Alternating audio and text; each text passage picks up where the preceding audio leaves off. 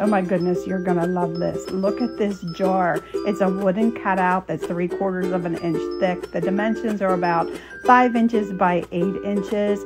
There are coordinating transfers that you could use with this wooden cutout. I am using one of them, and I'm taking it off the backer sheet. I'm putting it down on a terry cloth towel just to add a bit of lint to soften the stick.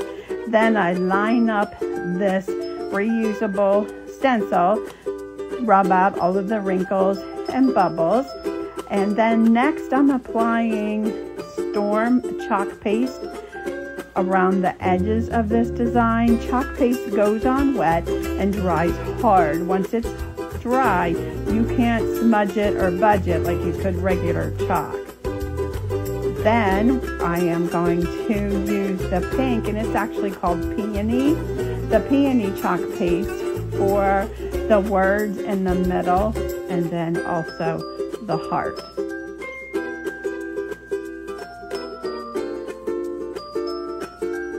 Once I am done using the squeegee to spread this chalk paste over the silk screen areas of the transfer, I can then remove the transfer, put it back on the backer sheet to wash it when we're done here so that it can be reused over and over again. Next, I'm going to use the heat, or the dryer, to dry the chalk paste. It only takes a couple of seconds. And then I am wrapping some wire around the jar